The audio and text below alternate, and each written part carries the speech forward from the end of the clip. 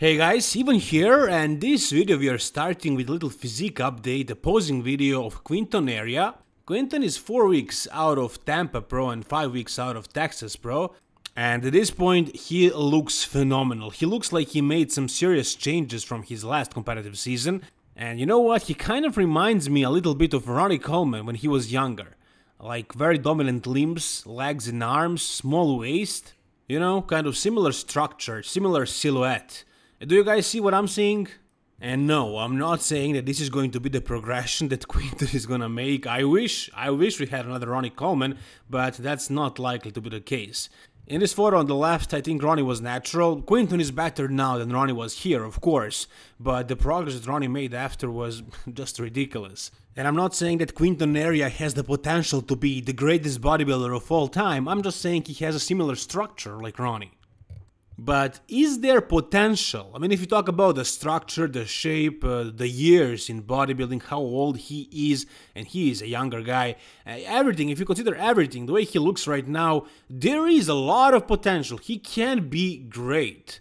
And if he wins one of these two shows, and I think he will win one at least, I'm not sure who else is doing Tampa, but Steve Kuclo is doing Texas. So it's gonna be hard for Quinton to beat Kuclo and win Texas. Maybe he will, maybe he won't. Last year he was close, he was second.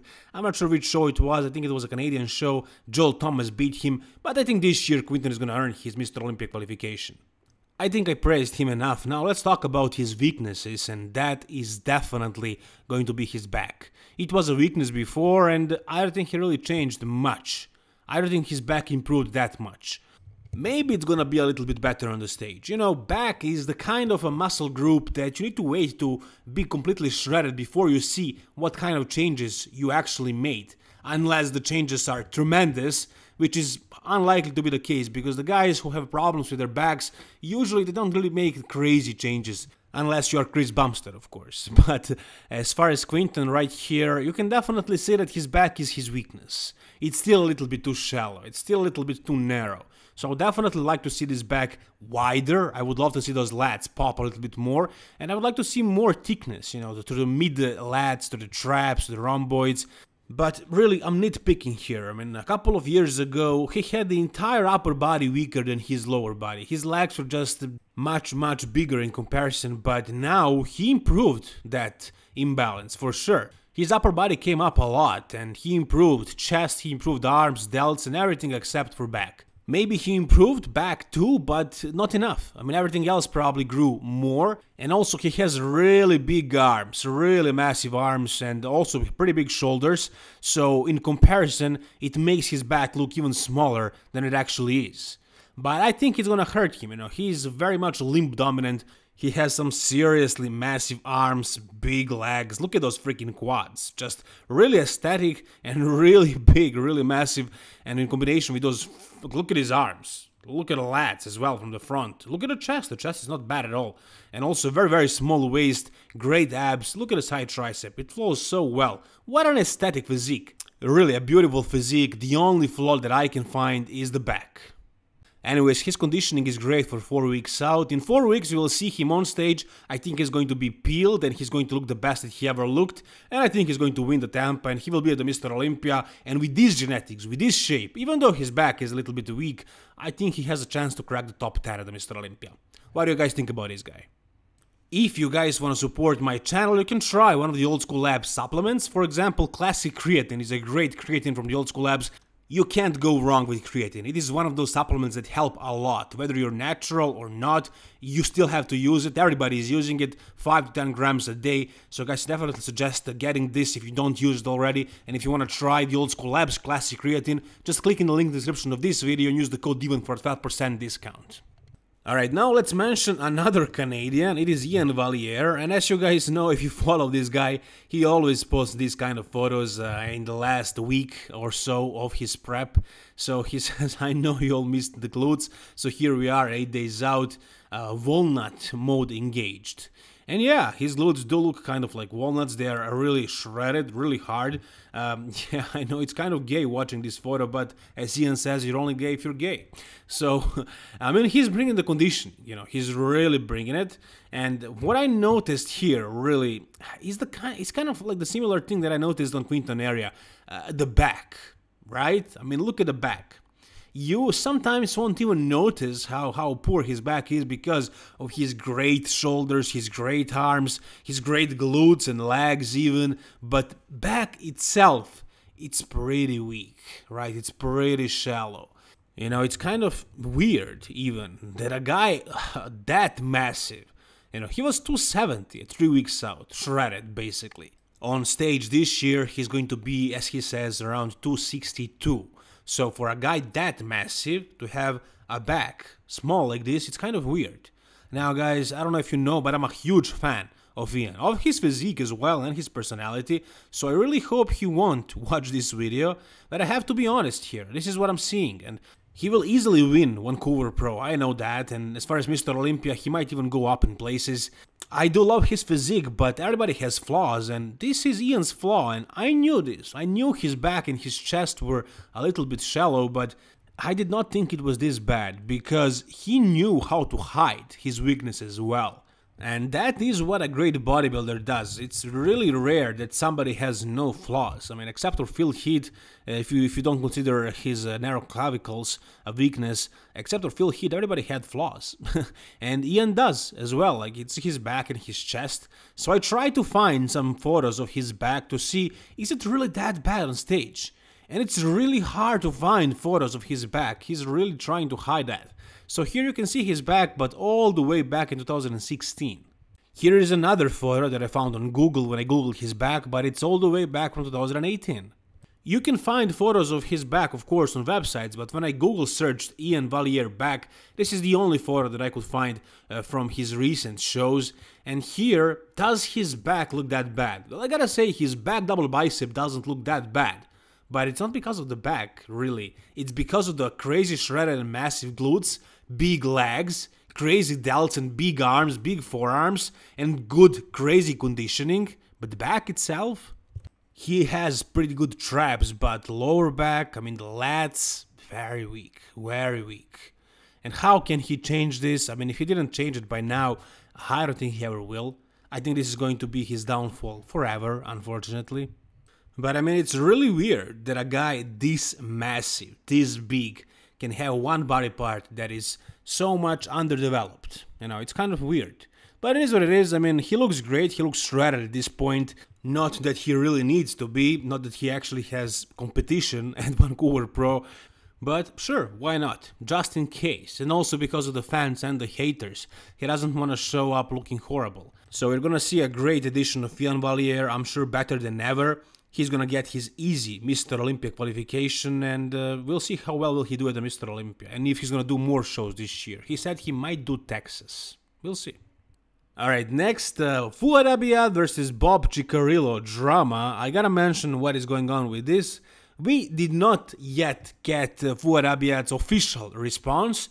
I'm sure he will speak about it on his YouTube channel, on his podcast, as soon as the next episode gets out. I can't wait for it. Not just because of that, but because of the podcast. I love it so much. And I'm sure you guys follow it as well. But if you don't, I will post whatever he said about the situation on my channel. So guys, subscribe for the bodybuilding updates.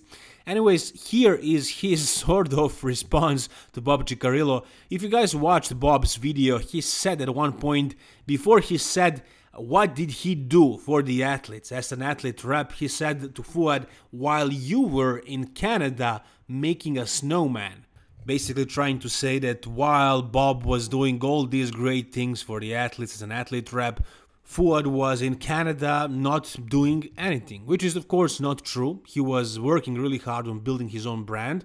Not to mention what he is doing now for bodybuilding. But that's basically what Bob said, and so Fouad took this opportunity to make this photo. And you know what? Maybe this is going to be all the response that we're gonna get from Fouad. I hope not. I hope he's going to respond to Bob, but maybe he just won't. Maybe this is it. Maybe this is all the response that we're gonna get. Anyways, this made me laugh. This definitely made me smile. I don't want to drag this topic too much, but I gotta say, after I heard everything from the other people, from Bob Cicherillo himself, I gotta say, I'm 100% on Fouad's side. Alright, next story is Nick Walker basically confirming that he's gonna be doing the Arnold Classic 2023. As you can see, Arnold Classic already started with the promotions, and Nick Walker commented in one of these posts and he said, "I'm back." So for this 35th, by the way, annual Arnold Classic, Nick Walker is gonna be coming back. He did not defend his title this year. Matt Jansen, his former coach, was very much against it. At least that's the word on the street. Nick Walker really wanted to defend his title, but Matt wanted Nick to take some rest because he has been prepping. Since he turned pro, he didn't stop for like 2 years. So it was definitely the better decision to take some time off, and now he's gonna be coming at his absolute best for the Mr. Olympia. But it looks like we will see him back on the Arnold Classic stage next year in 2023. It's kind of been a while since we saw a physique update of Nick Walker, but as you can see, he looks really big, probably at his biggest ever. He's doing lunges in a skirt for some reason, without any pants or whatever, but he does look really big. I mean, look at the size of those legs, look at the size of this freaking guy, he's massive. And those dumbbells or whatever you call them are really awesome, and especially for the lunges. And this is a really big gym. This is a really huge gym. You can do lunges for days here. So he looks good. He looks really massive. He looks also very lean, very conditioned, and he's going to be showcasing something incredible for the Mr. Olympia. I think he's going to be jumping in places. I think he won't be 5th again. I think he's going to be in top 3 this year. The last time he updated us, he said that he was taking some time off of gear, refreshing his receptors, and then his Mr. Olympia prep is gonna start. And at this point, there is 24 weeks until the Mr. Olympia, so he may have already started with his prep slowly, or he is about to start in the next couple of weeks. But right now, in these photos and updates and everything that I saw so far, he looks really, really massive. I mean, last year, he looked, maxed out, basically. His frame looked so ridiculously big, but it looks like he gained more muscle. And quads were definitely a focus of his during the off-season, and as you can see, they grew. I mean, those quads are looking really massive, and here is how he trains. He trains like a freaking maniac. He really goes to failure. I'm gonna fast forward this video for a little, and as you can see, he's failing in the end. Completely failing on the leg press. That's some scary stuff, man. Wow. Alright, next we have an update to Hadi Choopan. He's training and then he's doing a little posing, and he looks absolutely massive. But after everything that happened these days between him and his managers, all the Sintel talk, I can't help but think that all this muscle is not real muscle, that it's all fake, and it's all Sintel. Of course, not all, but I don't know. How much is there? Is there only oil in delts? Is there oil in arms? I'm pretty sure about those 2 body parts, but what about the back? You're gonna see his back in a moment, it also looks massive. I know people are injecting Sintel in their upper chest and traps and everywhere, basically. So look at his physique right here when he does this. Wow, looks really impressive, looks really big. But would he be here if there wasn't for Sintel? I mean, of course, I always knew about this and I used to notice it before, but now I'm kind of noticing it more. Are you guys the same as me? I mean, look at the forearms here, compare them to his arms, especially the biceps. I mean, do these biceps flow naturally? And look at the delts, how much they're popping. I mean, yeah, we all know, of course, we knew even before this. But, like, how much Sintel is he really using? How much of these gains are actually real? Would he be, I don't know, would his arms be like 5 inches smaller, 1 inch smaller, 2, 3 inches? I don't know. Would his shoulders be completely flat and small? It's really tough to answer this question, but looking at this photo right here in this pose, he looks like a freak, but, I mean, those biceps are just throwing me off, man, honestly. Also here, when he's moving away from the exercise before he hits the pose, look at the arms, look at those triceps and biceps. And look at the delts. I mean, it's all just so round and popping. It just looks so unnatural. And look at the biceps here. Look at the biceps between the forearms. The difference is insane. He's starting to look kind of like those Sintel freaks a little bit.